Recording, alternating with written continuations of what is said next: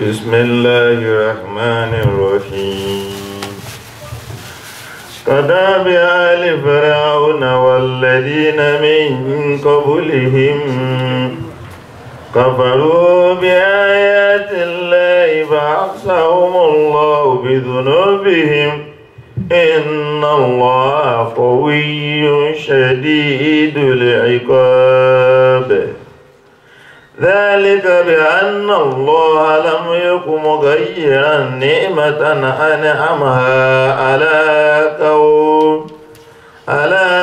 قوم حتى يغيروا ما بأنفسهم وأن الله سميع عليم كداب آل فرعون والذين من قبلهم كذبوا بآيات ربهم فهلكناهم بذنوبهم وأغرقنا آل فرعون وكل كانوا ظالمين إن شر الدواب عند الله الذين كفروا فهم لا يؤمنون الذين أتمنهم ثم ينقذون أدهم في كل مرة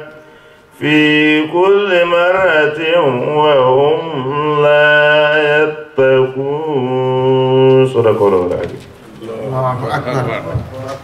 Thank you very much. We thank Allah for making it possible for those recitation. May Allah reward you for the recitation, and may Allah reward us for listening as well.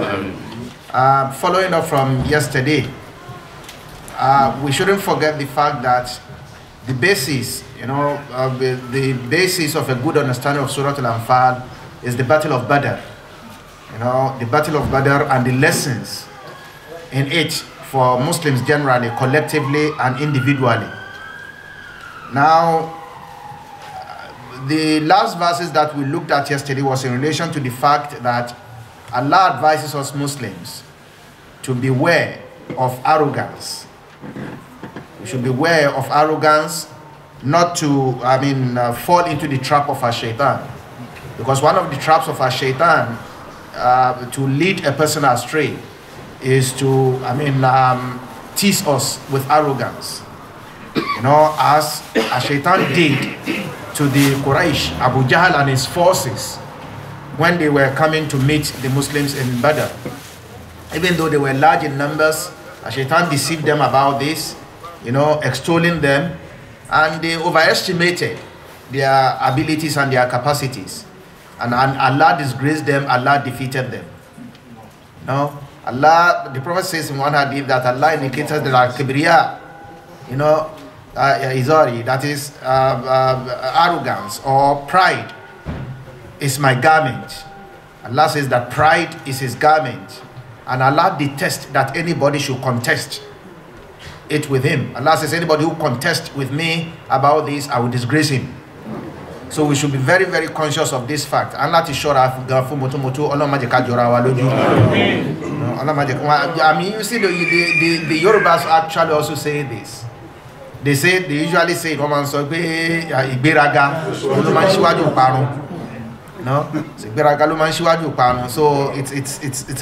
these are words of wisdom, and the Quran also emphasizes it.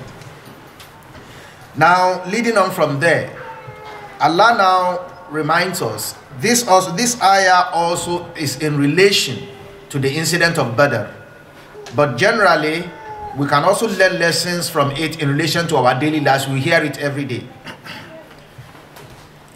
Ordinarily, as we said, the Muslims forces during the Battle of Badr were very few, 313. And the forces of the Quraysh were so much more in number, 1,000 and more. And they had horses, they had armaments, and they had much more capability.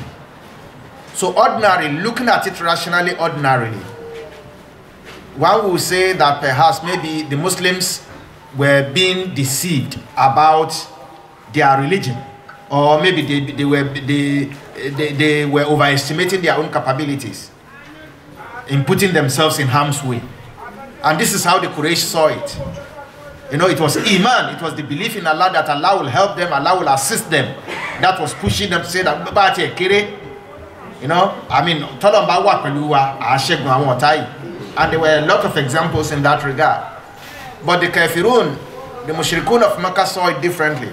What they were saying, apart from being arrogant, they were also undermining, they were looking down on the Muslims because their numbers were very small. And Allah says, remember, إِذْ يَقُولُ الْمُنَافِقُونَ وَالَّذِينَ فِي قُلُوبِهِمْ مَرَضٌ غَرَّ هَؤُلَاءِ دِينُهُمْ. You know, but Allah says, وَمَنْ يَتَوَكَّلْ عَلَى اللَّهِ فَإِنَّ اللَّهَ عَزِيزٌ حَكِيمٌ. Allah says, oh messenger, remember, when the munafiqun, you know, when the munafiqun, the hypocrites, وَالَّذِينَ فِي قُلُوبِهِمْ مَرَضٌ, and those in whose hearts is a disease, they said, غَرَّ هَؤُلَاءِ دِينُهُمْ. They said, these people's religion is misleading them. Ẹ̀sìn wọn yìí ó fẹ́ tì wọ́n lọ bí kan ẹ̀yin tẹ́ ẹ̀ tó nǹkan kan tẹ́ wá lẹ fẹ́ bá wa ta àpò tó báyìí jà ẹ̀ jẹ́ lórí ẹ̀sìn yìí, I mean ẹ̀sìn yìí ń tàn yín jẹ ni. And they said, غَرَّ هَؤُلَاءِ دِينُهُمْ, that these people's religion is misleading them. But Allah replied, Allah says, وَمَنْ يَتَوَكَّلْ عَلَى اللَّهِ. One thing that they didn't know, in Kata Womani, Allah says, وَمَنْ يَتَوَكَّلْ عَلَى اللَّهِ فَإِنَّ اللَّهَ عَزِيزٌ حَكِيمٌ. Anybody who puts his trust, anybody who puts his faith in Allah, certainly Allah is most exalted, the most wise. You know, and we do see this all the time. I mean, a lot of time people will look down on you. You know,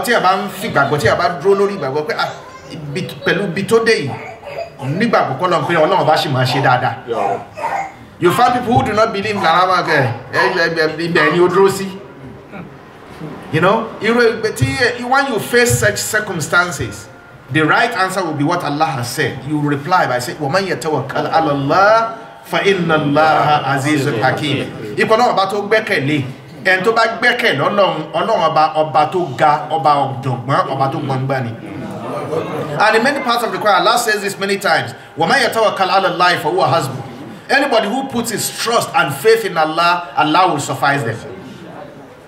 So, we know we have to understand this very, very, very well. Faith is very, very, very powerful. Taba nígbàgbọ́ ta dúró tọ́lọ́run, ìgbàgbọ́ ìmá ṣe ribiti when all the power, where the powers end, that is where faith begins. Where your powers, and this is what you find in life. I mean, with the rational explanation, people talk about mysteries. This is miraculous. This is mysterious. I mean, that goes to show there's sometimes some things do happen beyond our comprehension, beyond our explanation, beyond the normal 1 + 1 is 2 that we know. Because I mean, the normal thing in life is you say 1 + 1 must always be 2. We will base things on facts. But a lot of times things do happen that you cannot explain them factually. You can't explain them factually. You think, I mean, but how can this happen? So you are able to see that a lot of the time, وَمَنْ يَتَوَكَّلْ عَلَى اللَّهِ فَإِنَّ اللَّهَ عَزِيزٌ حَكِيمٌ. So you know, we should always put our trust in Allah. Tabati establish faith here. Faith faith can work wonders. Yes. Faith, it can work wonders. Allah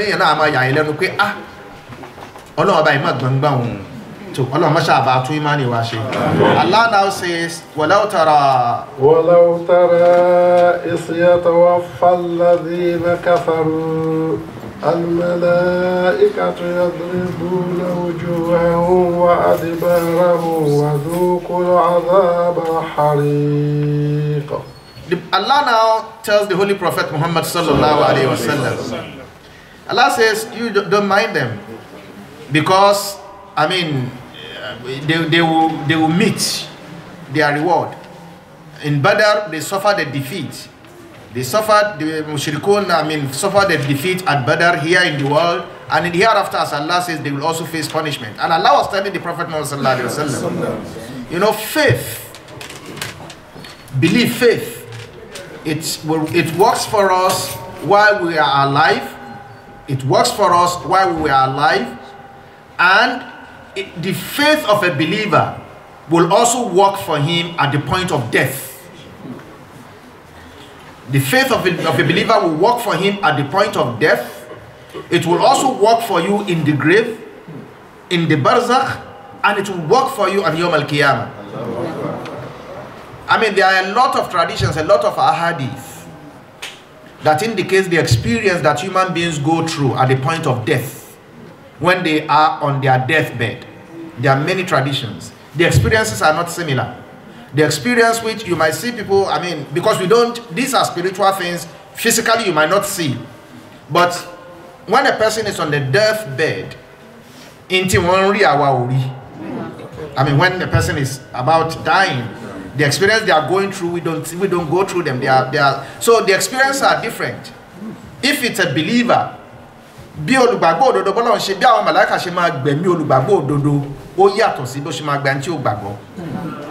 and Allah tells the Prophet, Allah says, Allah tells the Prophet, you don't bother about what they are saying. Because وَلَوْ تَرَى إِذْ يَتَوَفَّى الَّذِينَ كَفَرُوا الْمَلَائِكَةُ يَضْرِبُونَ وُجُوهَهُمْ وَأَدْبَارَهُمْ وَذُوقُوا عَذَابَ الْحَرِيقِ. Allah says, if it were possible for you to see, you know, إِذْ يَتَوَفَّى الَّذِينَ كَفَرُوا الْمَلَائِكَةُ, when the angels are taking the souls of those who have no faith.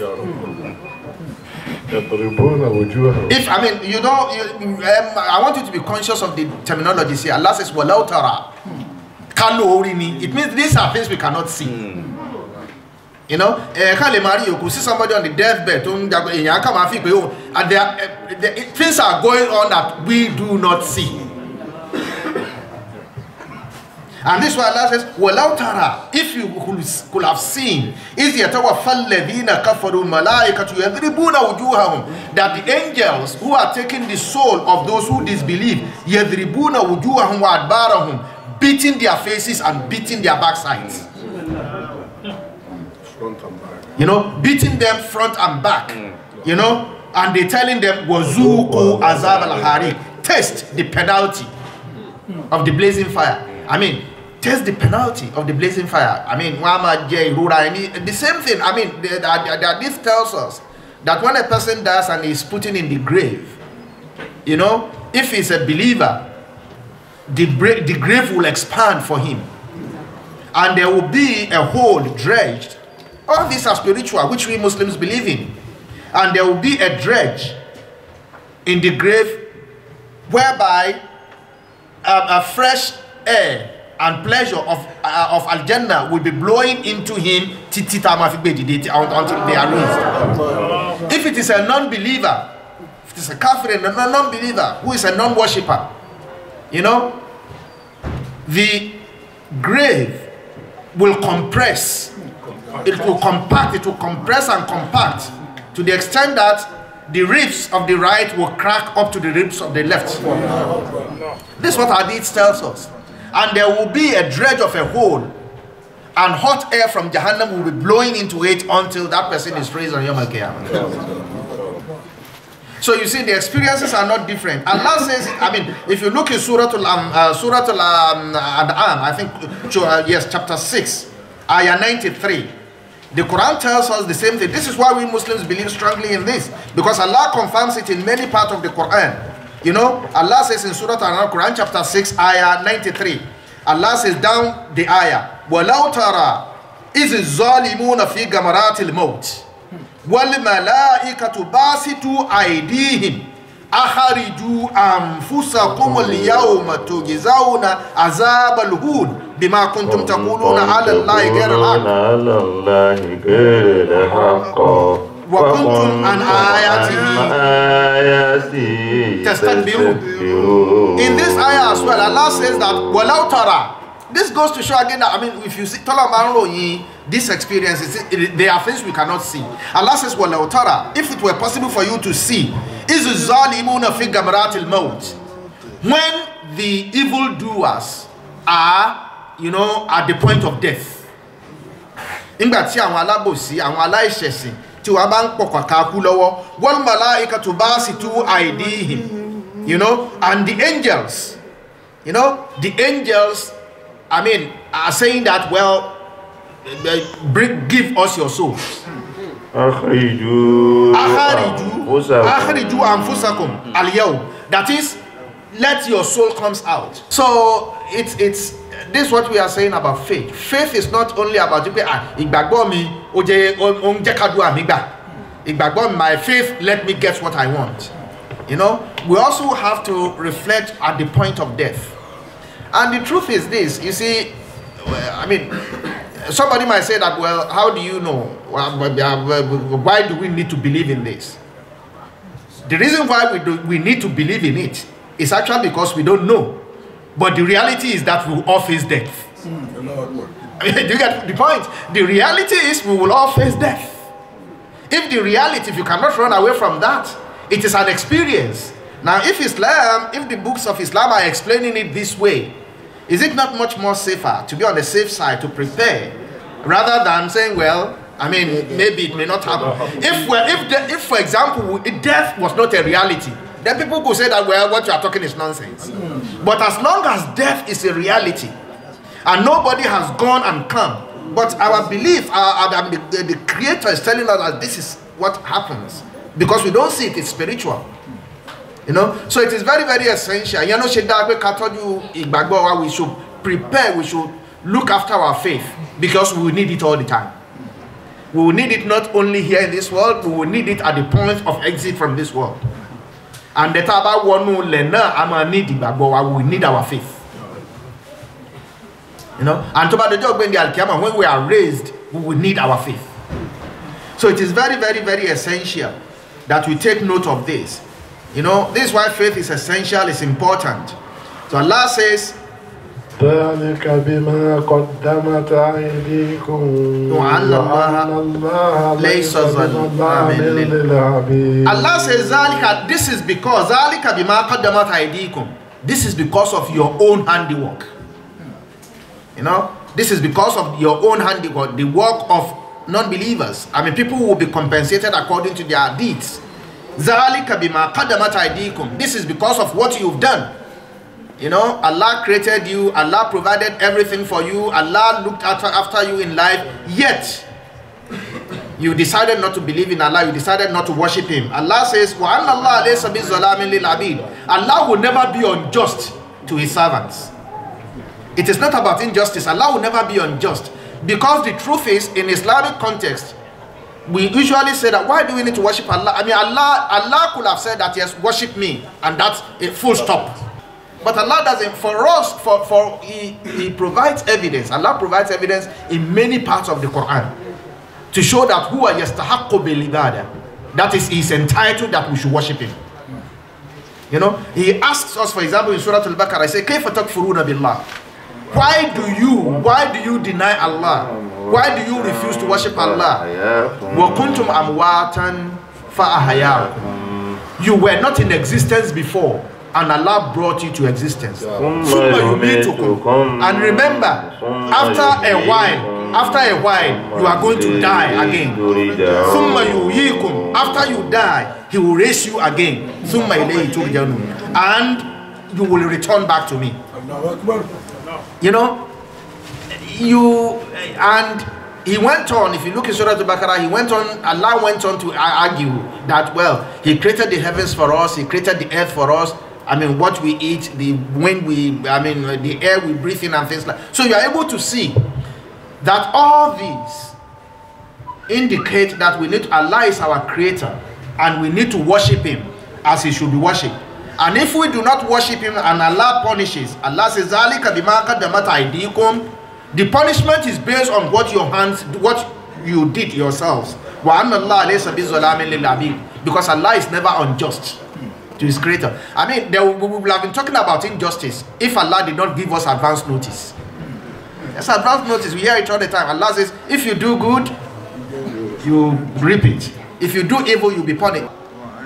Allah tells us that, well, if you worship me, if you do this, this is the reward. If you do not, if you do that, this is the punishment. Because Allah Himself said in the Hadith Qudsi You know, the only Prophet ﷺ says, Allah can never be unjust, because in hadith he could say, Allah says, Ya ibadi. Allah says, oh my servants, inni haramtu zulma ala nafsi waj'altuhu bainakum muharraman. I have made injustice prohibited for myself. Allah says, oh my servants, I have made injustice prohibited for myself. I make it prohibited also amongst yourselves. You know, he says, فَلَا تَظَالَمُوا, do not be unjust. Ya ibadi, he said, oh my servants, إِنَّمَا هِيَ أَعْمَالُكُمْ, anything that befalls you is because of your own deeds. إِنَّمَا هِيَ أَعْمَالُكُمْ, Allah says, certainly it is your deeds. You know, أُوْسِيهَا لَكُمْ, it is your deeds that I will weigh for you. It is your deeds that I will wear for you. فَمَنْ وَجَدَ خَيْرًا فَلْيَحْمِدَ اللَّهِ, anybody who meets good, who sees good, let him thank Allah.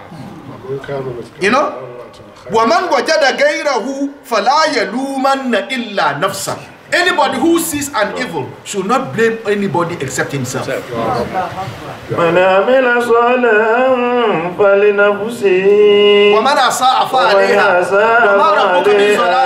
وما ربك بظلام للعبيد. Anybody who does a good deed will see the good reward, and anybody who does evil will see the consequences, because your Lord will never be unjust to himself. Our destiny is in our own hands. No, because Allah has given us the intellect for us to be able to distinguish this. So our destiny is in our own hands. And may Allah make good deeds easy for us to do. So Allah tells them, I mean, كَدَابِ آلِ فِرْعَوْنَ كَدَحْبِ آلِ فِرْعَوْنَ وَالَّذِينَ مِنْ قَبْلِهِمْ كَفَّرُوا بِآيَاتِ اللَّهِ فَأَخَذَهُمُ اللَّهُ بِذُنُوبِهِمْ إِنَّ اللَّهَ قَوِيٌّ شَدِيدُ الْعِقَابِ. Allah gives examples. It is not only about theory, that this is what we will do, that is what we will do. Instances of this have happened on earth before, which we all know. I mean, the story of Pharaoh is very, very popular. Pharaoh, I mean, and the different pharaohs. You know, the Muslims know the story of Pharaoh, the Christians know it. It's very, very popular. Allah says, Kadabi Ali Fir'aun. It is similar, it is like the people of Fir'aun, Walladhina min qablihim, and those who were before them, like the Ad, the Thamud. You know, Allah tells us the story of the Thamud, the stories of the Ad, those who, I mean, did not comply by the injunctions of Allah, and Allah punished them clearly. I mean, we know Fir'aun, the story of Fir'aun, I mean, it's very, very well known. He drowned in the Red Sea while he was trying to cross it, and his mummy actually was detected later on, you know, and it's there in the museums for people to see. So it's there, it's a fact. Allah says, Kadabi Ali Fir'aun is like the people of Fir'aun, Walladhina min qablim, and those before them like Ad and the Thamud, Kafaru bi ayatillah. You know, they disbelieved in the verses of Allah. And Allah got hold of them because of their sins. Allah got hold of them because of their evil deeds. Inna Allah qawiyyun shadidul iqab. Listen, Allah says who are qawiyyun. Allah says he is very powerful. No matter how powerful you are, Allah says he will catch it. Inna Allah qawiyyun, because Pharaoh was very powerful on earth. Because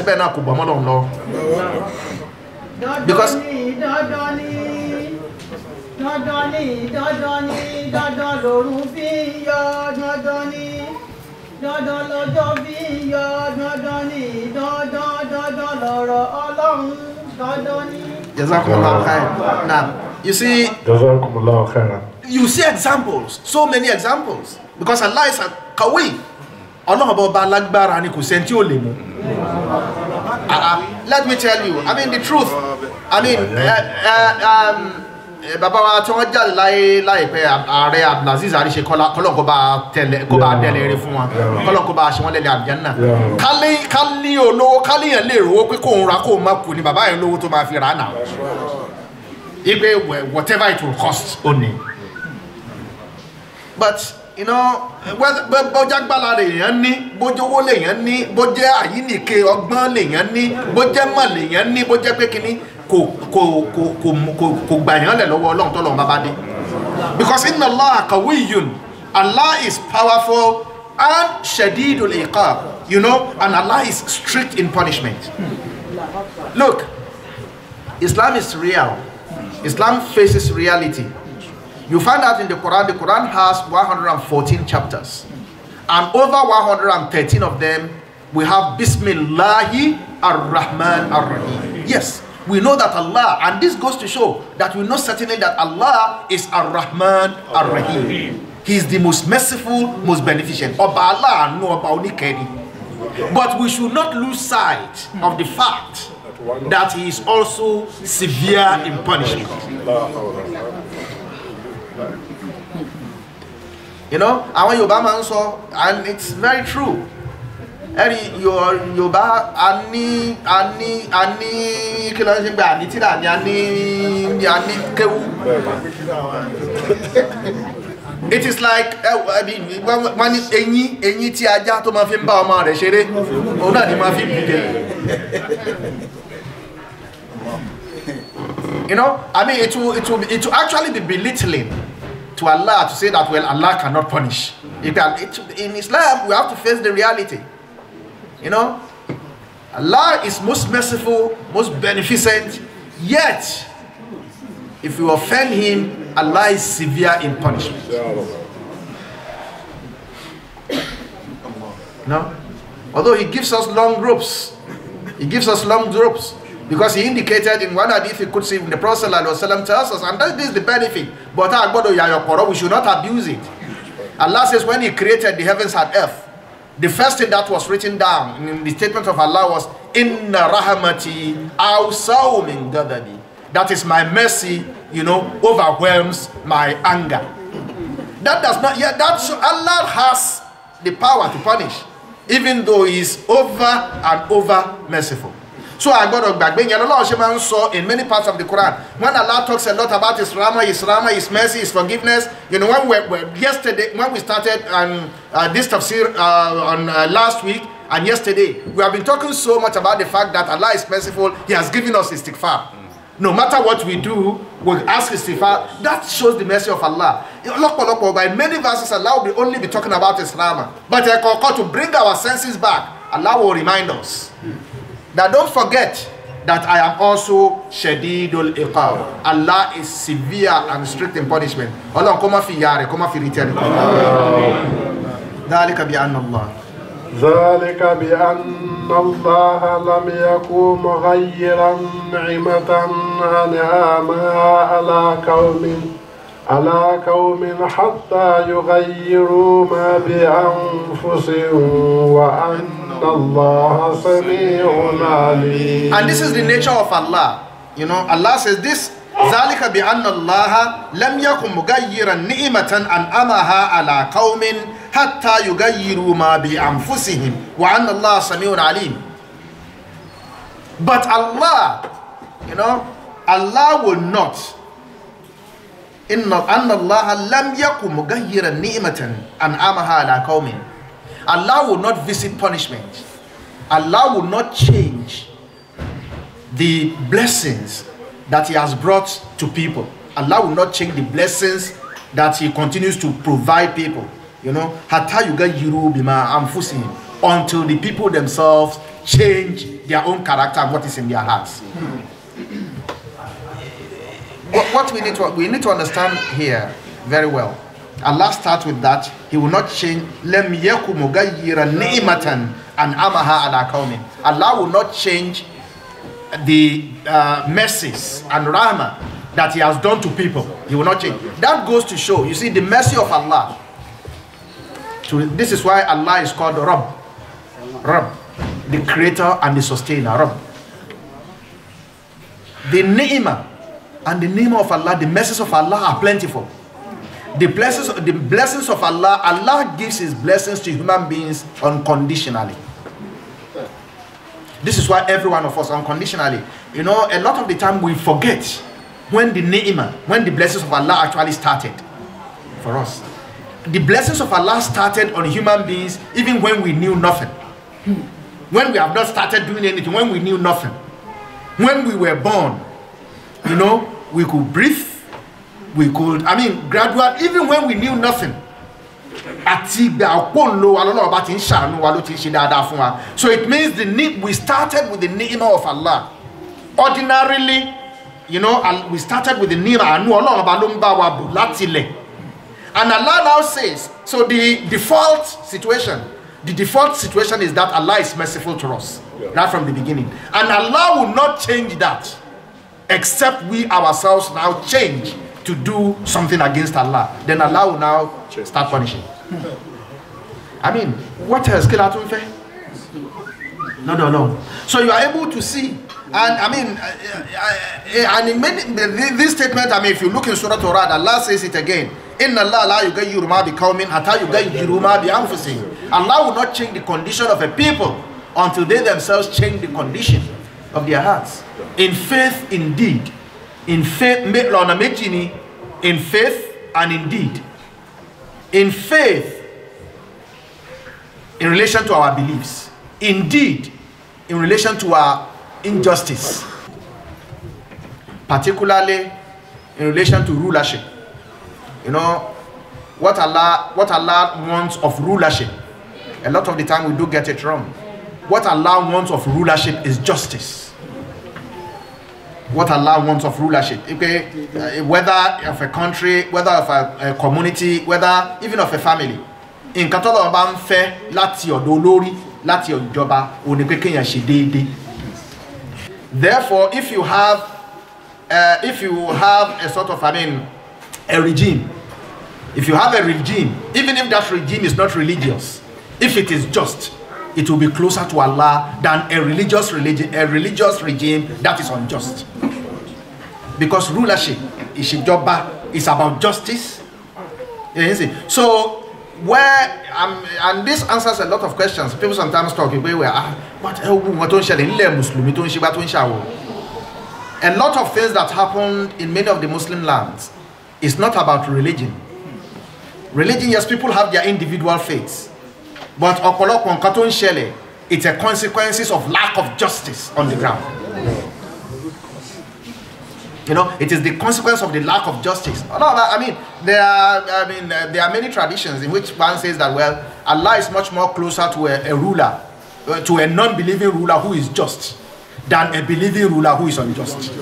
That's what God said. This is what the Prophet says. You know, so it is very, very, very essential. So when we talk about changing of our conditions, it's in two ways. In relation to faith individually, and also in relation to the injustice that we commit against ourselves. You know, so it's very, very essential that we remember this. You know, exactly. So whatever you reap, whatever you sow is what you reap. You know, Allah now says, Kadabi Ali Firaun again. كدأب آل فرعون والذين من قبلهم كذبوا بآيات ربهم فأهلكناكم بذنوبهم وأغرقنا آل فرعون وكل كانوا ظالمين. Allah says, Kadabi Ali Firaun. You see, it is in two ways now. Kadabi Ali Firaun, Kadabi. The first part relates to faith. The second one, if you look at the construction, you'll be able to see Kadabi Ali Firaun. Allah says similar examples of this, of punishment, changing punishment in relation to for consequences of injustice, can also be seen. Examples are in the people of Firaun, وَالَّذِينَ مِنْ قَبْلِهِمْ, and those before them. Allah says, كَذَّبُوا بِآيَاتِ رَبِّهِمْ. You know, they belied the signs of their Lord. Allah says, فَهَلَقْنَاهُمْ بِذُنُوبِهِمْ, and we destroyed them because of their sins. وَأَغْرَقْنَا آلَ فِرْعَوْنَ, and we drowned Fir'aun and his people. وَكُلٌّ كَانُوا ظَالِمِينَ. You know, Allah says the reason was that all these people were unjust. They were leaders, they were unjust. And because of the injustice, Allah destroyed them.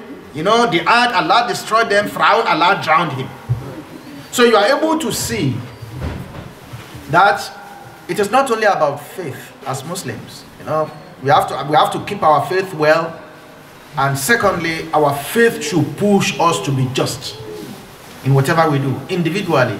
Because as I said, Allah says in Hadith al-Qudsi, which the Prophet said, Ya ibadi, inni haramtu zulma ala nafsi wa ja'altuhu muharraman bainakum. I have made injustice prohibited to myself, and I make it prohibited amongst you yourselves.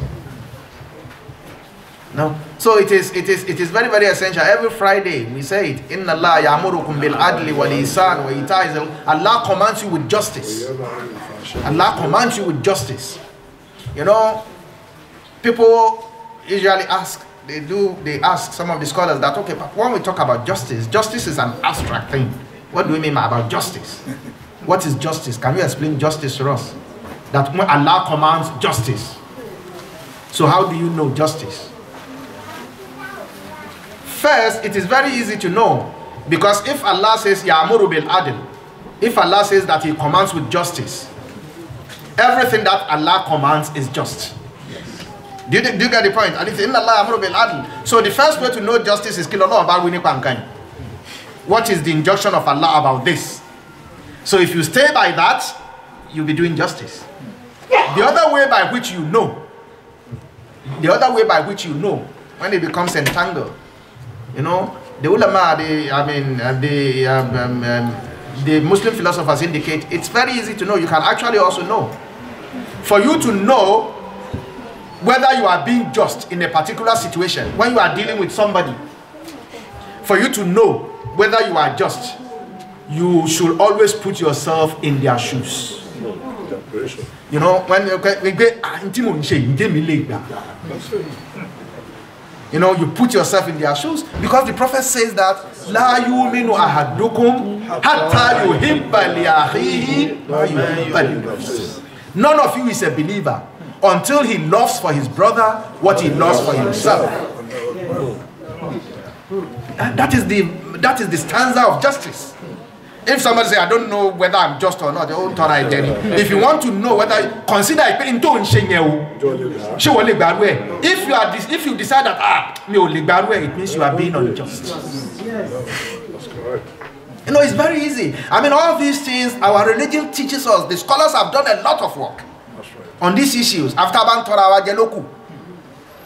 you know, always put yourself in the shoe of the person you are dealing with.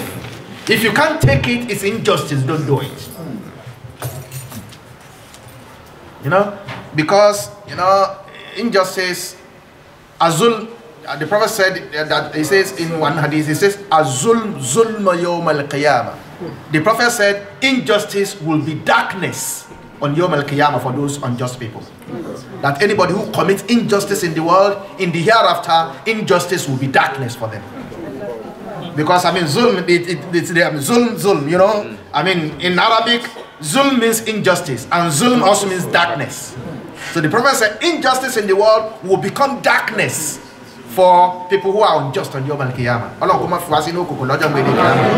And Allah now continues, Inna sharra ad-dawabi. إن شر الدواب عند الله الذين كفروا فهم لا يؤمنون. Allah now says, Inna sharra ad-dawabi inda Allah, the worst of creatures. I mean, see what we are saying. I mean, take actually religious dogmatism out of this. I mean, basic, everything that we are saying, you also base it on rationality. I mean, these are, I mean, anybody who has a right thinking mind will be able to rationalize this. We'll be saying there's reason, there's good sense in this one. Therefore, Allah says, with all these, in the sharra dawab in Allah, you know, the worst of creations in the sight of Allah, alladhina kafaru fahum la yu'minun, are those who disbelieve and will never believe.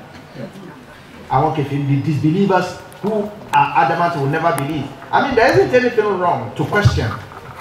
You know, the point if a person, I mean, I want proof for what you are saying for me to believe. When they listen and you talk, you know, people should approach things with an open mind. And when they see that, well,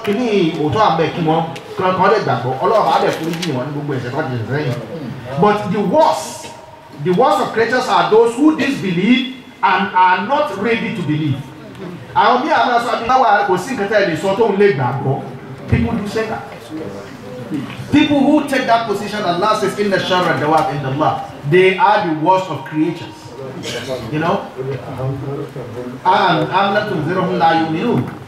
So it is very, very essential, you know, that we appreciate this. If we appreciate this, we'll really be able to appreciate the good that Allah has done to us and be able to send a lot of thanks to Him.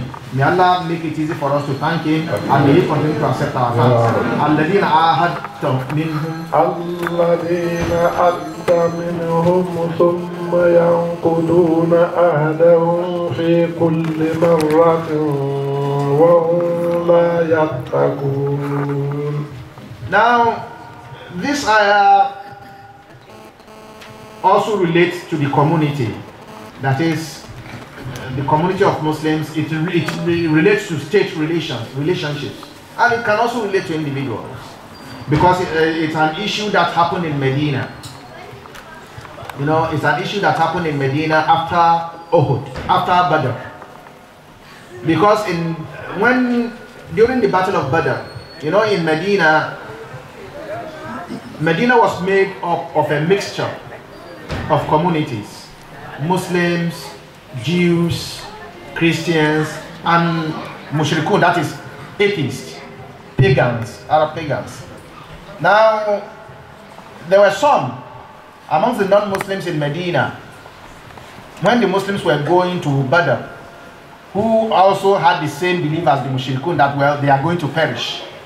They were actually secretly in support of the Quraysh, that the Quraysh will crush the Muslims, you know.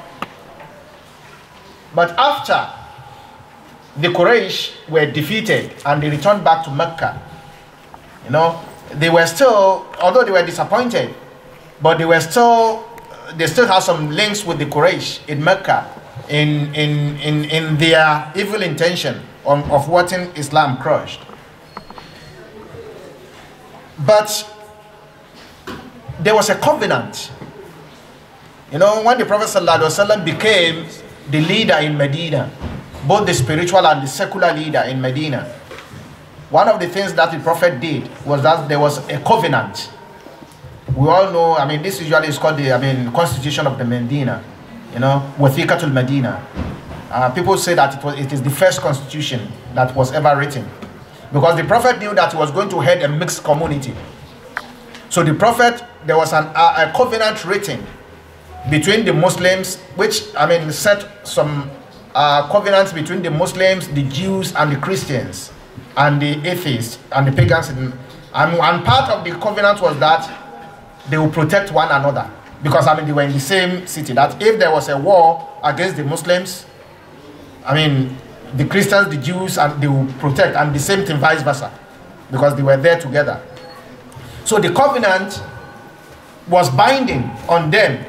So it was really a disappointment that even though there was this covenant between the Muslims and this community, there were some within them who secretly, were in support of the Meccans when the Meccans were actually fighting the Muslims. So Allah now indicates that these people are alladhina ahadita minhum. They are part of Allah categorizes them as in the sharra dawab, as part of the most evil of creatures. Alladhina iza ahadta minhum thumma yanquduna ahadahum fi kulli maratin wa hum la yattaqun. Allah says part of them are these people who, when you go into a covenant with them, to Baba Allah Day, when you go into a covenant with them, that, well, this is the agreement between us. Allah says, "Thumma yanquduna ahadahum fi kulli marra." Each time you enter into a covenant with them, they will break the covenant. وَهُمْ لَا يَتَّقُونَ. They have no fear. They don't fear Allah. For example, if you look in the history, early Islamic history, there were some people in Medina, then the Banu Qurayza, Banu Nadir, who eventually, because of breaking their covenant and supporting the enemy, eventually the Prophet ordered that they should be sent out of Medina. Because Allah about it. I mean, a lot of them want to be about so late, no late, Ngami, only tag down, so the enemy within usually is, the enemy within usually does a lot of havoc. So because they were breaking their covenant all the time, you know, and people like Ka'b ibn Ashraf, even though there was a covenant, behind the scene, you know, they will be conniving with the enemy. Allah now indicates that, well, they are part of those who are the most worst of creatures.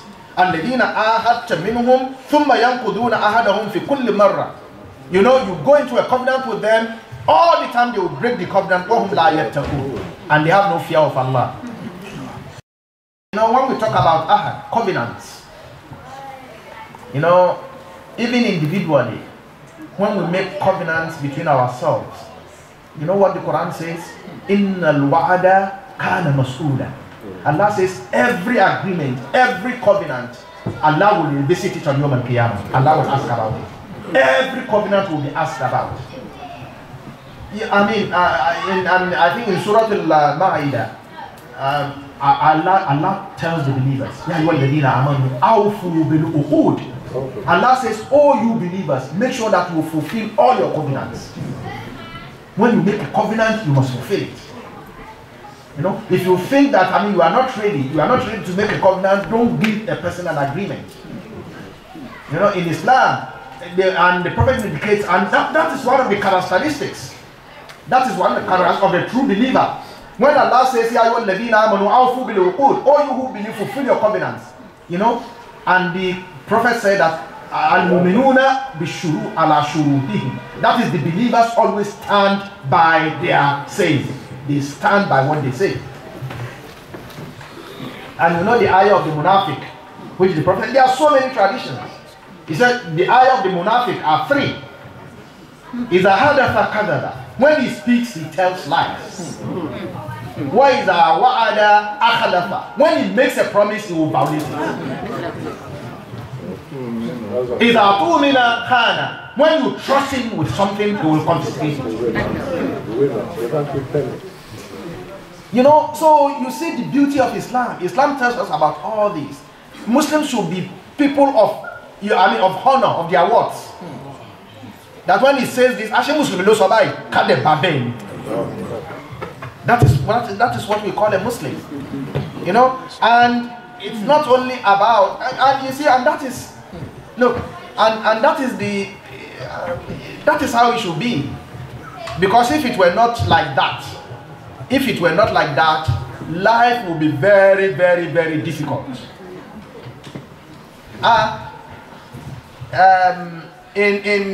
In international law, the reason why people do covenants, why people believe in contracts, the reason why people believe in agreements is because there is a standing classical principle, pacta sunt servanda, that is, all agreements must be fulfilled in good faith.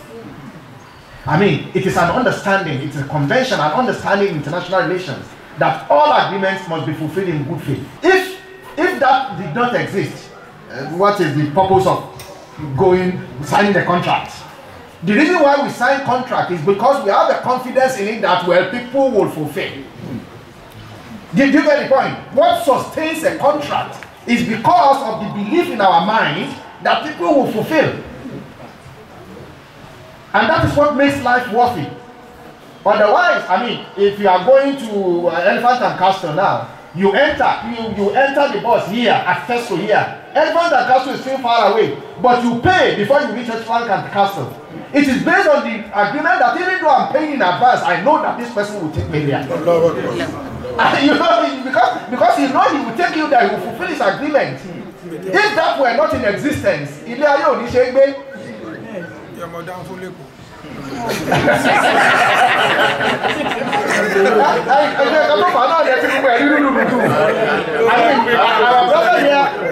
our brother here is talking about the downfall people in Lagos, and they said that is why there's a lot of chaos, because of the fact that people do not stand by the agreement.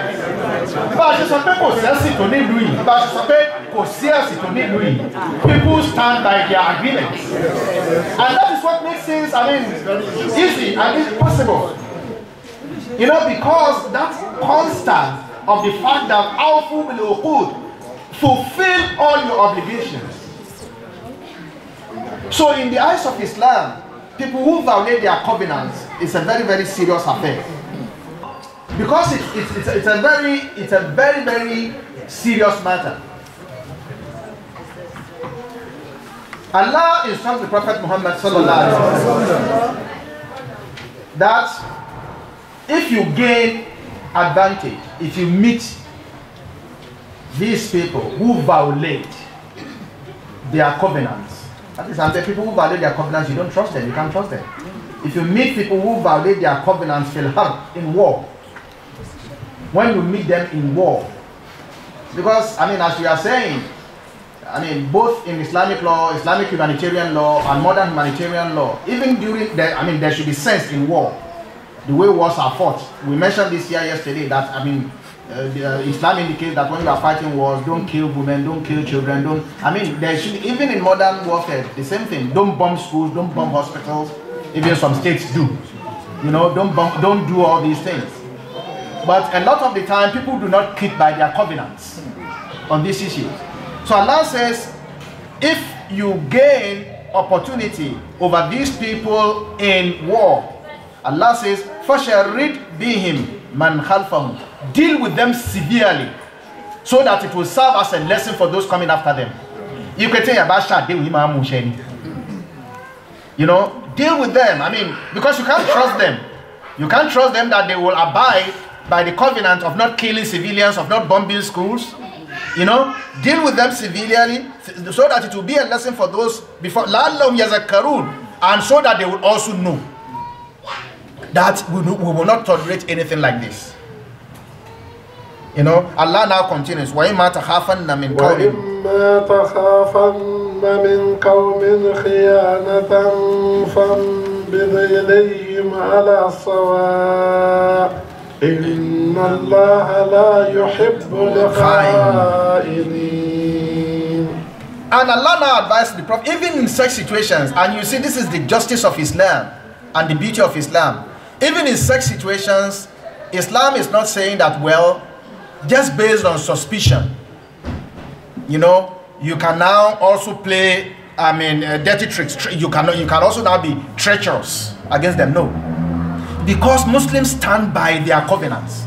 Therefore, Allah advises, وَإِمَّا تَخَافَنَّ مِنْ قَوْمٍ خِيَانَةٍ, if you suspect or you see that in the actions of the other party that you are in covenant with, if you see treachery, that is, they are not fulfilling their part of the covenant, that they are violating, you suspect they violate agreement, or you see them violating their agreement, Allah says, فَانْبِذْ إِلَيْهِمْ عَلَى السَّوَاءِ, throw back their agreement to them. Throw back their agreement to them, so that you can be on the same footing. Let them know, tell them, well, because you have violated this agreement, the agreement exists no more. Muslims have to, you have to declare to them that, well, Allah says, throw back the agreement to them, because they have violated the agreement. Ordinarily, international law, ordinarily, you know, if there's a, whether it's particularly bilateral treaties, if there's a bilateral treaty, if there's a treaty between two nations, the treaty will subsist as long as both parties keep to the treaty, to the content of the treaty. Immediately one party violates the treaty, automatically the treaty is violated. But Islam does not take it automatically. Even if the other party violates, you have to communicate to them, okay, treaty, we are not going to abide by it any longer. The Islam says don't take them by surprise. Tell them that by your action, you have violated the treaty, therefore, at if agreement, let them know it. That by your doing, the agreement has come to an end. Inna Allah la yuhibbul khayinin, because Allah does not love those who take people by surprise. Allah does not love people who are treacherous. Islam indicates that, well, you have to contact them and let them know that by your action, you should know that there's no longer any agreement between us. Don't expect any respect of that agreement. So you have given them notice so that you don't take them, so that you yourself do not commit treachery. And the Prophet himself said it in one hadith. He said, وَمَنْ كَانَ بَيْنَهُ وَبَيْنَ قَوْمٍ أَحَدٌ. You know, anyone who there is an agreement between him and another community. If there's an agreement between you as an individual and another person, or between you as a nation and another community, he said you should not untie the agreement or tie it too tightly, more than it is before, until the agreement reach its term. Sometimes agreements could be for 2 years, for 3 years, until the agreement reach its term, or if the other party violate, tell them so that both of you can be on the same path. So you see the importance, I mean, of us reflecting on the injunctions of Allah, on the directives of Allah to us. If all these we follow them. But in life today, you know, in most aspects of life today, I mean, people prefer to take you by surprise. In the courts, people want to take you by surprise. In the shops, £5 £6 without any notice at all. I mean, people just take you by surprise. It's just surprise and surprise, which is treachery. So there's a lot of uncertainties. You know, if Islam does not allow that, Islam, the rules of Islam,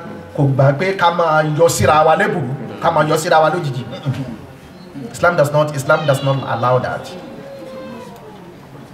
No? So may Allah make it easy for us. وَلَا يَحْسَبَنَّ الَّذِينَ كَفَرُوا وَلَا يَحْسَبَنَّ الَّذِينَ كَفَرُوا صَدَقُوا إِنَّهُمْ لَا يُعْجِزُونَ. Allah says, وَلَا يَحْسَبَنَّ الَّذِينَ كَفَرُوا سَبَقُوا. The disbelievers, the non-believers should never think that they have escaped. No matter what, the non-believers should never think that they have escaped. The Mufassirun also indicate that this also relates to Badr, but the lesson is also general, because you know, a lot of the Mushrikun, a lot of the Kafirun were killed in Badr, as we said, but many of them escaped and went back to Mecca. Many of them survived and went back to Mecca. Then the Quran says, وَلَا يَحْسَبَنَّ الَّذِينَ كَفَرُوا سَبَقُوا. Don't let those who escaped, don't let them think that they have escaped from Allah. إِنَّهُمْ لَا يُعْجِزُونَ.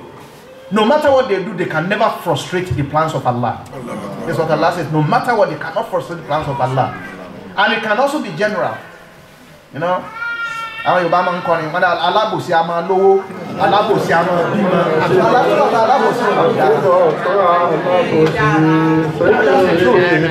this one, don't anybody who is an evil doer should never think that you can have escaped. Allah says no. You know, innahum la yujizun.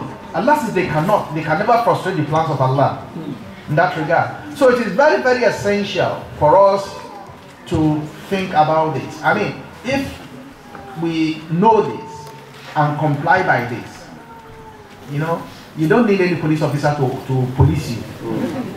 You don't need any police officer to police you to do what is good.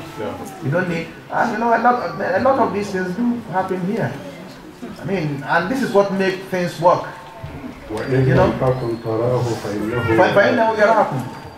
no, and although there are sometimes things do happen, but generally, I mean, we do receive visitors a lot. Sometimes somebody came to visit from Nigeria here, and we were driving in the night. I mean, weekend night, it was very quiet, and we stopped at the red light. He said, "We can go now." There's no anybody.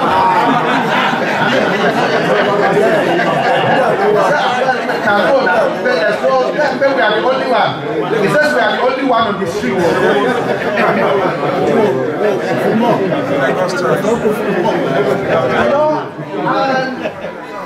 A Muslim should never think like that. A Muslim should never think like that. Because a Muslim should operate within the laws, within order. I mean, the concept of nizam, orderliness. A Muslim should operate within. You know, a Muslim doesn't need a police to police you. You don't need your boss to be over your. I mean, as long as you are being paid, you have to do the equal job for the equal pay. That's just it. I mean, think of the concept of. I mean, the Muslims talk about this all the time. The concept of barakah. You know, the concept of barakah, well, if you earn something and you do not do your work for it, there will be no barakah in it. I mean, this is the concept to show that, I mean, you don't need anything. I'm afraid. May Allah make it easy for us. وأعدوا لهم ما استطعتم من قوة ومن رباط الخيل ترهبون به عدو الله وعدوكم وآخرين من دونهم لا تعلمونهم الله يعلمهم وما تنفقوا من شيء في سبيل الله يوفى إليكم وأنتم لا تظلمون. This is also about, I mean, nation building, and it relates to the Prophet Muhammad sallallahu alaihi wasallam. You know, we should understand all the nations around the Romans, the Byzantines. I mean, they were very powerful nations around. Apart from the Arabs, the powerful nations around who were very, very strong. You know, I mean, for example, in Surah Rum, Quran chapter 30, Quran talks about the Romans.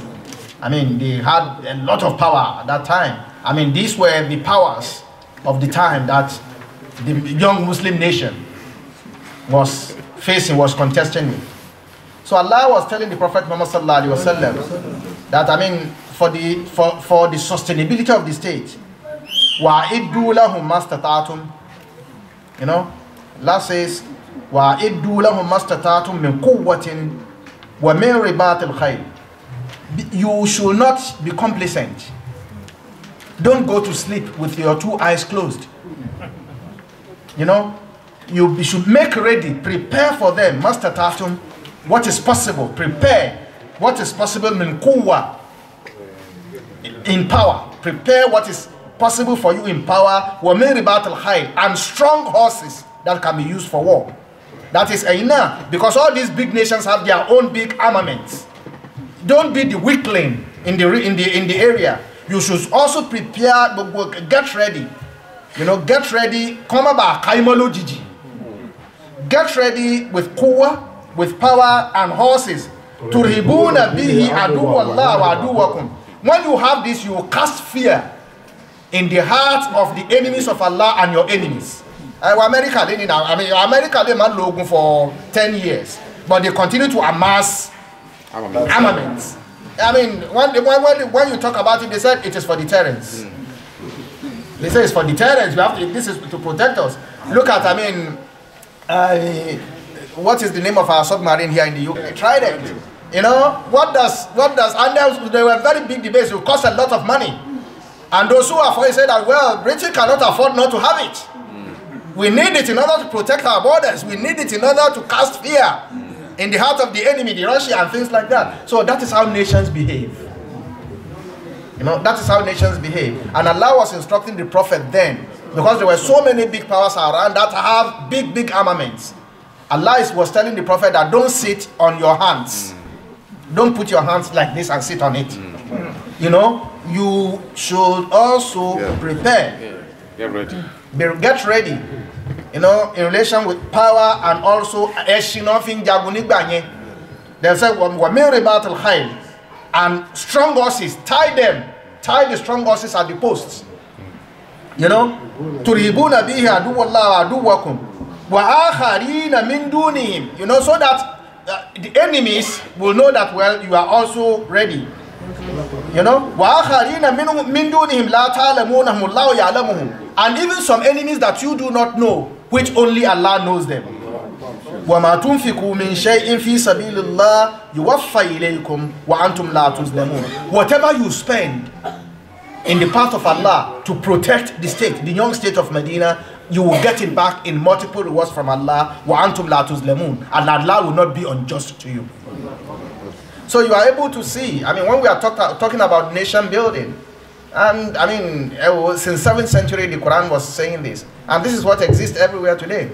And sometimes when the debates when the jaw becomes very hot, for example, between Russia and America, by the time you know it, you see that America will be doing their military display. Yes. They will bring out all the tanks. They will roll it, just roll it, to know that, well, this is what we have, you know. Don't play any France. They are not going to do anything, but they just roll it around, and pack them again, and pack them back again. You know, and when perhaps maybe China is doing something, America now will put the carriers on the sea and say, just move around and let them exercise. Move around and let them see. That is how nations behave.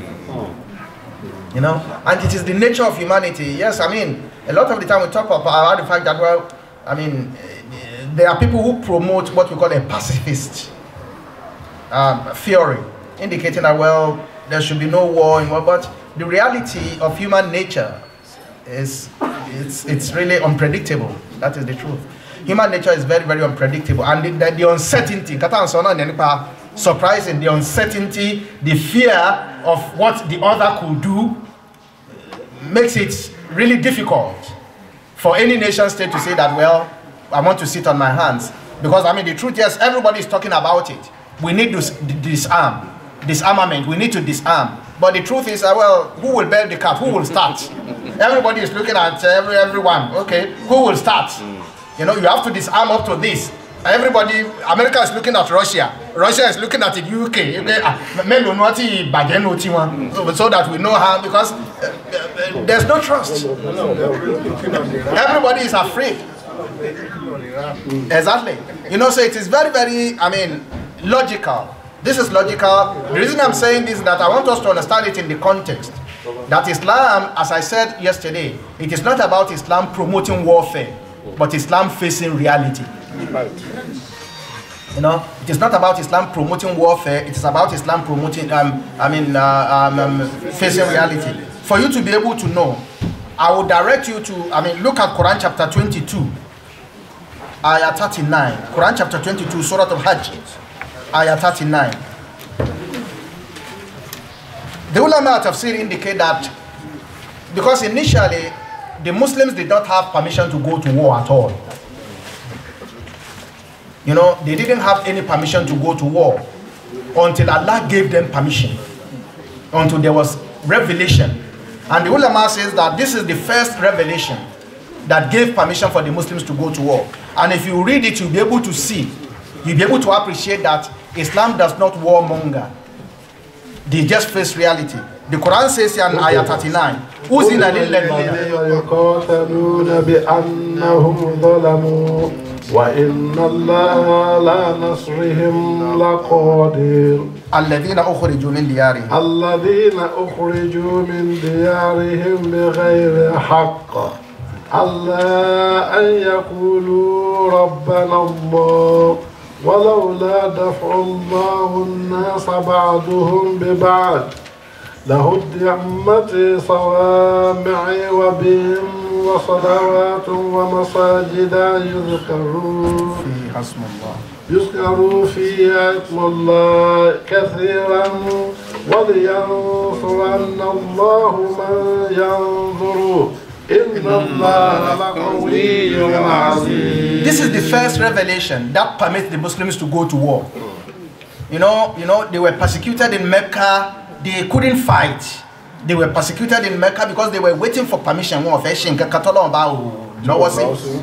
were until they were cast out of Mecca to go to Medina, and they were being persecuted. Then revelation came. Allah says, "Uzina lilladhina yuqataluna bi annahum zulimu." Allah says, "Okay." Permission is now given to those who are fought against. You know, permission is now granted to the Muslims. We give Allah gives permission to you because you are being fought against. Because you are being treated unjustly. Because there's oppression against you. That is, permission is given to you to fight because you are being fought against and you are being treated unjustly. And no, وَإِنَّ اللَّهَ عَلَى نَصْرِهِمْ لَقَدِيرٌ. Because of this situation, Allah is able to help you. Allah now says, الَّذِينَ أُخْرِجُوا مِنْ دِيَارِهِمْ. These are people who were sent out of their homes. They were pushed out of their homes, بِغَيْرِ الْحَقِّ. You know, not based on truth. They were sent out of their homes. Began illa an yaqulu rabbuna Allah. Their only offense was to say that our Lord is Allah. I mean, their only offense. I mean, they were sent out of their homes. Allah says, and Allah is not unjust. Allah says you can now fight back to defend, because وَلَوْلَا دَفْعُ اللَّهِ النَّاسِ بَعْضَهُمْ بِبَعْضٍ لَهُدِمَتْ صَوَامِعَ وَبِيَعٌ وَصَلَوَاتٌ وَمَسَاجِدُ يُذْكَرَ فِيهَا اسْمُ اللَّهِ كَثِيرًا. Allah says, if this permission is not given, if Allah does not give permission for people to help themselves, you know, if Allah has not given permission that people should help one another or to defend themselves, you know, the aggressive people will have destroyed monasteries, they will have destroyed churches, they will destroy masajid, they will destroy all places of worship in which the names of Allah are remembered. You know, Allah says, Allah will help those who help him. Allah is most strong, most majestic. So if you see this, you see that the reason, the permission to fight that was given to the Muslims was because Allah says they were just to fight because they were being fought against. They have to fight back because they were being fought against. So I'm just trying to go to this length to connect this to that ayah we're looking at, for us to be able to appreciate that Islam, when people talk about the fact that Islam is a religion that promotes aggressive warfare, it's not true. You know, you have to understand the Quran in context and see all this in context. May Allah give us a good understanding, inshallah. Allah now says, وَإِن جَنَحُوا لِسَلْمٍ فَاجْنَحْ لَهَا وَتَوَكَّلْ عَلَى اللَّهِ إِنَّهُ هُوَ السَّمِيعُ الْعَلِيمُ. And see it again. Actually, even fighting in self-defense is a conditional one. Allah says, وَإِن جَنَحُوا لِسَلْمٍ. If the enemy now inclines towards peace, if the enemy decides to stop and incline towards peace, فَاجْنَحْ لَهَا, you must also accept peace. That's what the Quran says. I mean, so it's, if the enemy inclines towards peace, command, Allah says, فَاجْنَحْ لَهَا. You know, you must also imbibe peace. وَتَوَكَّلْ عَلَى اللَّهِ, and put your trust in Allah. إِنَّهُ هُوَ السَّمِيعُ الْعَلِيمُ. You know, Allah hears everything and knows everything. So you are able to see, you know, the default situation in Islam is peace. You know, even in warfare, the Quran says, if they decide to say that, well, Allah says, فَاجْنَحْ لَهَا, you should also imbibe the peace. And even if they are lying, Allah says, وَتَوَكَّلْ عَلَى اللَّهِ, put your faith in Allah, إِنَّهُ هُوَ السَّمِيعُ الْعَلِيمُ. You know? And it's, I mean, in many places, for example, Allah tells the Prophet in relation to, I mean, because issues were raised in relation to the fact that in the concept of khiyana, that what of if the enemy is lying, if the enemy is being treacherous by saying that, well, we want peace, so that you can drop your guard and they can then hit you suddenly. You know? Allah assured the Prophet, he said, وَاللَّهُ يَعْصِمُكَ مِنَ النَّاسِ. Allah says, don't worry, Allah will protect you against the people. You know, you see, وَاللَّهُ يَعْصِمُكَ مِنَ النَّاسِ.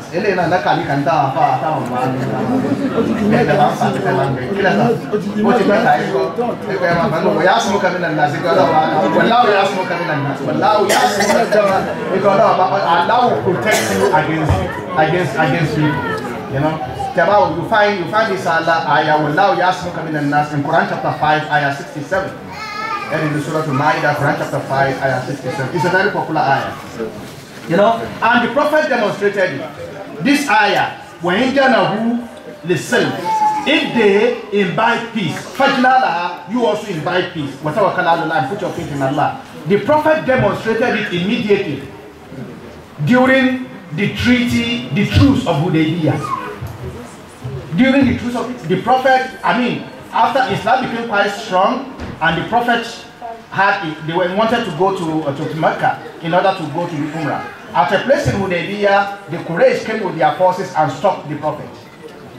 They said, you cannot go in. They couldn't go in. You know, they camped at Hudaybiyah for quite a while, and people like Umar became very, very agitated. You know, Umar ibn Khattab became very agitated. He said, well, I mean, let's fight our way in. the Beit Allah is the house. Let's fight our way in. Then the Mecca said, no, wait, we will offer you a truce. Let us have an agreement. Go back. Don't come into Mecca this year. Go back, you know, and after you can now come and you will stay a number of days. No, they will treat the truce of Hudaybiyah that there will be no fighting between us for 10 years. And they accepted the truce, and the Prophet didn't go to Mecca, they went back to Medina. But eventually the Meccans broke the truce. They broke the truce. They couldn't stand by it. So by breaking the truce, the Prophet announced them that the Sulh Hudaybiyah, the Treaty of the Hudaybiyah, you have violated it, and we are coming into Mecca. And that is how the Prophet entered into Mecca. Allah made Fatu Mecca for him. They entered Mecca without any bloodshed. You know, and you are able to see, you know, from this perspective, that Islam is a religion of peace, whereby Allah says, "Wa in janahu lis-silm," and the Prophet demonstrated, if they tilt towards peace, accept peace. Fajna laha wa tawakkal ala Allah, and put your faith in Allah. Innahu huwa as-sami'ul alim, because Allah hears and knows everything. Not only in community, not only in nation state building, there are lessons for us actually also individually. There are lessons for us individually. And you know, for the little work in relation to diplomacy that I do, and this is what diplomats do. You know, this is what diplomacy teaches you. I mean, in relation to diplomats, they can go on and on and on in finding compromises. You know, in life, if anybody who takes a position that, well, I mean, I will not compromise, you find out that, I mean, they usually lose and fall. Yes. They usually lose and fall. You know, everything can, as we say, everything can be discussed, everything can be negotiated. Everything can be negotiated. You know, you can revisit again and look, okay, well, okay, and you know, and look at your options. Look at your options and negotiate. And that is how life is. You know? So may Allah continue to guide us aright. When you read, وَإِن يُرِيدُوا أَن يَخْضَعُوكَ فَإِنَّ حَسْبَكَ اللَّهُ هُوَ الَّذِي أَيَدَكَ بِنَصْرِهِ وَبِالْمُؤْمِنِينَ. Allah says, وَإِن يُرِيدُوا أَن يَخْضَعُوكَ. As I said, you know, there were some of the Sahaba who feared that, I mean, what if they were lying? Allah assured the Prophet, وَإِن يُرِيدُوا أَن يَخْضَعُوكَ. Should they intend to deceive you? That is in saying that, well, we want peace. Should they intend to deceive you? Allah says, فَإِنَّ حَسْبَكَ اللَّهُ. Allah will suffice you. If they decide to say that they want to deceive you, be sure Allah will suffice you. هُوَ الَّذِي أَيَدَكَ بِالنَّصْرِهِ وَبِالْمُؤْمِنِينَ. It was He actually in the beginning who helped you. In Badr, it was Allah who helped you and the believers in Badr. Allah náà ló kúkú ràn ẹ́ lọ́wọ́ tẹ́lẹ̀. Wọ́n sọ pé tó bá yẹ pé ní tó bá ń parọ́ ńkọ́, tó bá jẹ́ ẹran, tó bá ń parọ́ jẹ́ kó máa bára wọn lọ, kó máa jogún rọ́ wọn. You know, فَإِنَّ حَسْبَكَ اللَّهُ. Allah is enough for you. Allah bá tó ẹ. You know, because هُوَ الَّذِي أَيَّدَكَ بِالنَّصْرِ وَبِالْمُؤْمِنِينَ. It was He who aided you in the beginning and the believers. You know, وَأَلَّفَ بَيْنَ قُلُوبِهِمْ. وَأَلَّفَ بَيْنَ قُلُوبِهِمْ لو أنفقت ما في الأرض جميعا ما حلفت بين قلوبهم ولكن الله ألف بينهم إنه عزيز حكيم. Allah says it was Allah who helped you before and the believers. Allah helps. Allah does helps, but one way of Allah helping is to surround you with helpers. You know, Allah will not come down by Himself. Even in relation to Badr, when Allah was helping, Allah descended the angels. But the Prophet, Allah is talking to the Prophet. It will help you and the believers. With the believers who are around you. You know, but without the believers around him, he could not have fulfilled anything. The Prophet alone would not win Badr. He needed people around him.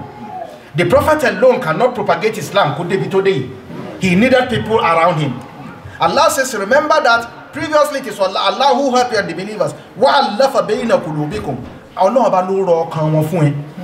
It is Allah who joined, who put affection in the hearts of the believers. Allah now says,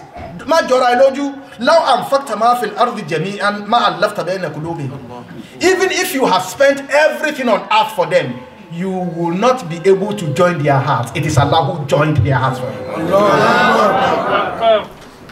I mean, olórí kan máa sọ pé èmi tí mo gbọ́n tí mo mọ̀ mo ṣe ń scheme àwọn tó wà around me. You know, you can't. Even the Prophet, Allah says, I mean, لو أنفقت ما في الأرض جميعا ما ألفت بين قلوبهم. If you have spent everything on earth for them, you cannot have joined their hearts. It is Allah who put affection in their hearts. ولكن الله ألف بينهم. It is Allah who put affection in their hearts. And you see, the Sahaba loved the Prophet. They loved the Prophet even more than themselves. Allah bani shebe. You know, I mean, we need to really appreciate this. And it is in the nature of man. You know, but you know,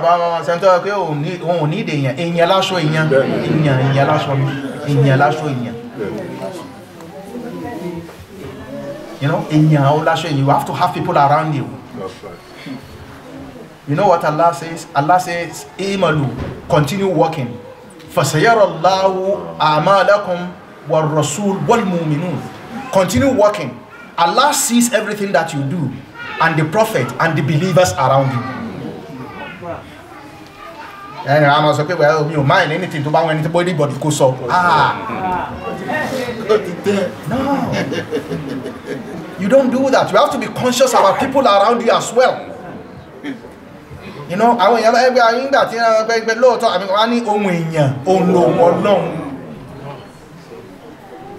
make sure that you are good and have good people around you.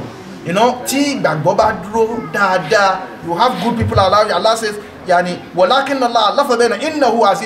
Allah is most majestic, most wise. Ya ayyuhan nabi. يا أيها النبي حسبك الله ومن اتبعك من المؤمنين. Allah now says, Ya ayyuhan nabi, O Prophet, hasbuk Allah. Allah is sufficient for you. ومن اتبعك, and Allah is sufficient for those who follow you من المؤمنين, among the believers. Ọlọ́run bá tó yín, Ọlọ́run bá ké iye òjíṣẹ́, Ọlọ́run bá tó ẹ, ó dẹ̀ tó àwọn tó tẹ̀lé ẹ nínú àwọn mùmínì. God is enough for you and for those who believe. Now, it's not. I mean, if you could look at the characters of the Arabs, because the Sahaba around the Prophet were the ordinary Arabs who lived in Arabia, and I mean they were very hard people. Yet Allah put compassion in their hearts around the Prophet Muhammad sallallahu alaihi wasallam, which made the work of the Prophet sallallahu alaihi wasallam, I mean, relatively easier.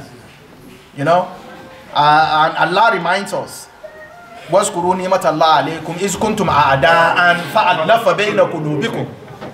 says, remember, don't forget. These people, remember when you were enemies, you know, fighting one another. The Aus and the Khazraj fighting one another, the others fighting amongst themselves. And Allah brought your hearts together. You know, the ulama looking at this says there's a lesson for us as Muslims. There's a lesson for us as Muslims wherever we are in this. A single person cannot, a single tree cannot make a forest. A single tree cannot make a forest. You need people around you to make the ummah to go forward. But that's one step. The most important condition is that the affection between the hearts of the people, the unity, the affection between the hearts of the people. Bí a bá pọ̀ náà, tí ò bá sí, if we are so much and there is no affection between the hearts, it will actually be counterproductive. The Quran says somewhere, "Ta'asabuhum jami'an wa qulubuhum shatta." He said, you see them, that you think that they are jami'an, that they are together. Bal qulubuhum shatta, but all their hearts are separated. If Allah wants us that we should not put ourselves in that situation, we should not just come together while our hearts are shattered, are scattered. Because if we are in that situation, it won't work. You know, the Sahaba were around the Prophet, but I mean, their hearts were together with the Prophet. It's difficult, it's not easy. And this is why the Prophet, Allah tells that even if the Prophet has spent everything in the world, he could have not individually been able to bring their hearts together, but it is Allah who brought their heart together. But how did Allah do it? Allah did it with Iman, with faith. It is the faith that bound them together. I mentioned the ayah I mentioned earlier that waskuru is kuntum ada'an. If you look at the beginning of the ayah, the beginning of that verse, that is the solution. Allah says, wa'tasimu bihablillahi jami'a. Wa'tasimu bihablillahi jami'a. What can bring our hearts together is Allah says, all of you hold on to the rope of Allah. All of you hold on to the rope of Allah. That is, hold on to the concept of one belief. Hold on to the book of Allah. وَلَا تَفَرَّقُوا بِنِعْمَتِهِ إِخْوَانًا وَكُنْتُمْ عَلَى شَفَا حُفْرَةٍ مِنَ النَّارِ فَأَنْقَذَكُمْ مِنْهَا كَذَلِكَ يُبَيِّنُ اللَّهُ لَكُمْ آيَاتِهِ لَعَلَّكُمْ تَهْتَدُونَ. So, I mean, the important thing, as we've been saying, that's about Baderin Tafsir. What can bring our hearts together is itisam bihablillah, that is holding on together to the rope of Allah. You know, holding together to the injunctions of Allah, to the Qur'an, which we all say together. Thank God. You know, not personal interests. You know, not pursuing personal interest. Although, as we say, you know, I mean, I must be realistic and practical here, but I will explain it here. I'm not naive. You know, whatever human beings do, whatever human beings do, it is not value neutral. It is not value neutral. Everything we do it based on certain incentives. We do it based on certain things that we derive from it. You know, so when I say that personal interest, but the personal interest that Allah wants from us in relation to holding on together to the rope of Allah is that do you get the point? And when I do that, the personal interest that makes me to do it is because I want the pleasure of Allah. Do you get? I mean, I want the pleasure of Allah. I want to go to Al-Jannah. So if that is the interest, then you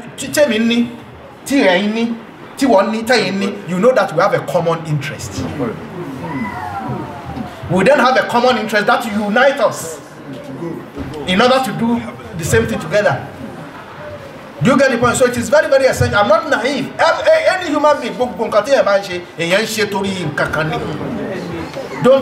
let anybody deceive you. But you know, everything we do is value laden. There isn't anything that says value neutral. I just didn't know. But the point is, in relation to the unity of the Muslims, rather than let us concentrate on the common interest, which is Islam.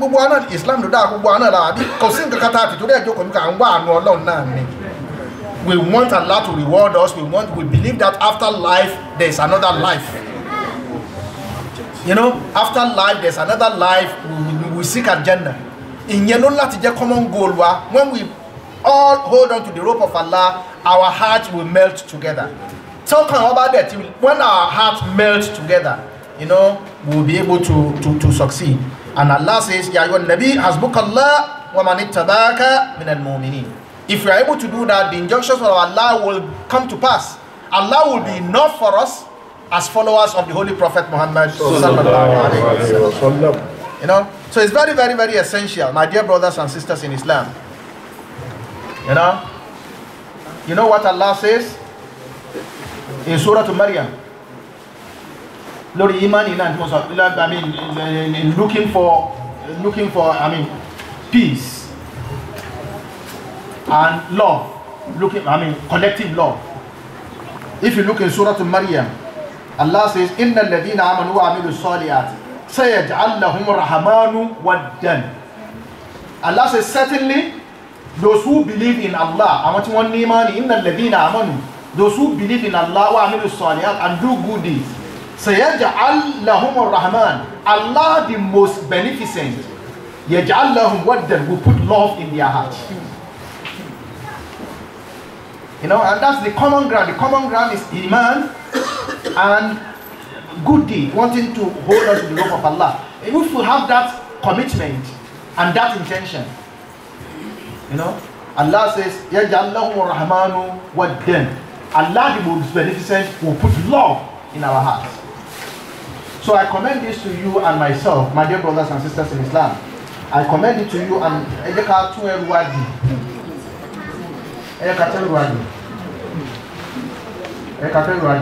Allah has blessed us with community. Community to Allah bless and Nabi Nani and Nabi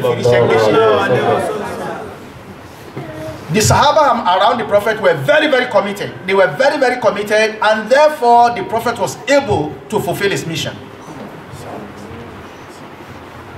We also have a community. Ejekatu commitment iwashi. No Ramadan. I'm saying this because now the hearts have softened. Tabakuro mbi ejo. Ask yourself individually. What good am I contributing to this community? How can I contribute to this community to make it go forward? You know what the Prophet said? The Prophet said, this is the Shahrul Barakah. This is the month of blessings. Show Allah the goodness in you. In this month. Show Allah the goodness in you. Let us think individually. In what ways do I contribute to make this community enviable? And how can I do more? Ọlọ́run kó jọ kó ràn wá lọ́wọ́. Ọlọ́run kó má pín wá ń pa. Eléyìí tá ń wí Ọlọ́run má ṣe ní ìbàlẹ́jọ́ gbogbo wa. Gbogbo tá a fi ran Islam lọ́wọ́ Ọlọ́run má ṣáà dá fẹ́ nìkan kan wa.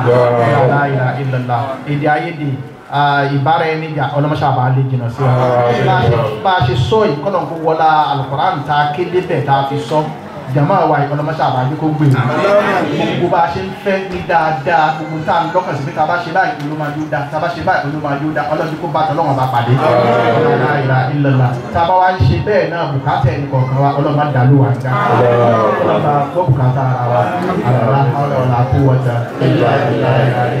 Subhanallah wa bihamdihi. Subhanallah.